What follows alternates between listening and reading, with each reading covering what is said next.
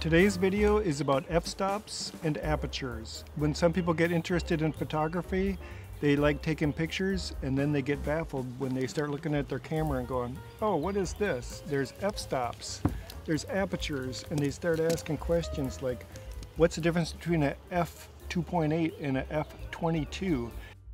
I'll have a demonstration here with some salt. What is an aperture? An aperture is a hole. You need a hole for the light to enter your camera. The hole is right in the center of here, and this hole can be adjusted. On this lens, this is a really old lens, we have the choices of f16, f11, f8, f5.6, f4, f2.8, and f1.8. When you're using a digital camera like this, there's so many different choices. But anyhow, what is an f-stop? An f-stop is a number that has been assigned to the aperture. What's an aperture? An aperture is a hole. So what is the difference between an f22 and an f2.8? Well, when you're thinking about these f-stop numbers, you got to think things are opposite of what you would naturally think. You would think that f22 is a big number. 22 bananas is more than 2.8 bananas, but it's opposite. So f22 is smaller. It's a little tiny hole. f2.8, a large hole. So just remember that. Everything's backwards when it comes to f-stop numbers. I also want to mention about the exposure triangle. There's three things in the exposure triangle. There's your f-stop or aperture. There's your ISO, which is the sensitivity to light of your film or your chip inside of your camera. And the third thing is the shutter speed. In this video, I'm just going to talk about the one thing. It's the aperture or the f-stop. Why would you want to change your f-stop? Sometimes you would want to use an f-stop where my face is going to be really in focus, but all these branches back here are completely out of focus. So you would need that. Sometimes you're doing a landscape and in the front there's some flowers, then there's a valley, and in the other side, way in the distance, is a mountain. You want everything in focus. You want those flowers right in the front, and you want the mountains. You want everything in focus. So you need to select an f-stop to get that. So that's two reasons why you would want to change your f-stop. Also for sports, if you're trying to capture a lot of action, you need to find a fast f-stop. So you're going to go buy yourself a fast lens. Your f-stop setting is going to influence the depth of field. The depth of field is how much of your image is in focus.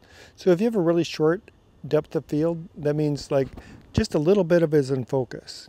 But if you have a large depth of field, the whole thing's in focus. So where I'm sitting right now, my face is in focus. These branches behind me are in focus. So we have a wide depth of field.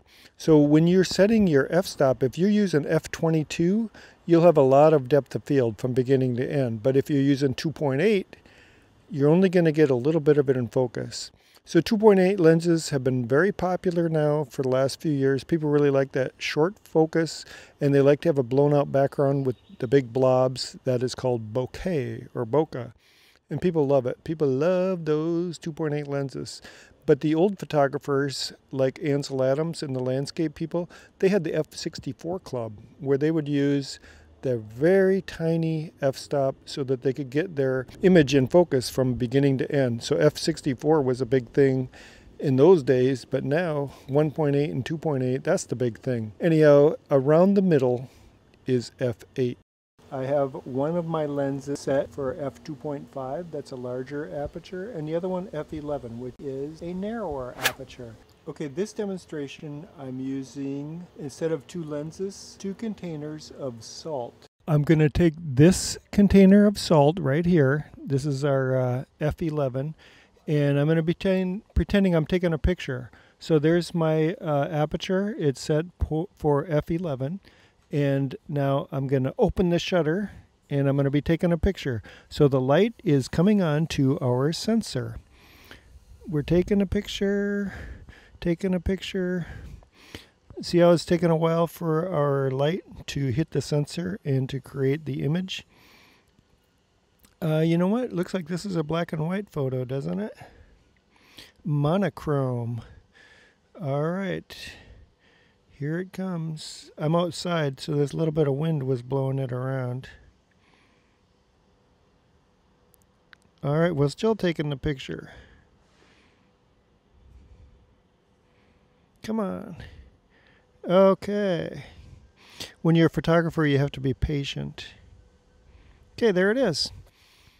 Okay, so we have now taken a picture using our F11. There it is. Okay, so we took one photo that was using F11. Now we're going to take another photo. This is the faster lens. So here we go. It's a 2.5. It's a fast lens. We are taking a picture. Boom. That's it. We took the photo. See how much faster that was? So that's what we call a fast lens. So the light is the salt, and this board right here is our sensor or our film. So that's our demonstration. All right, thank you very much for watching my video. Come back in the future and I'll have more videos about photography.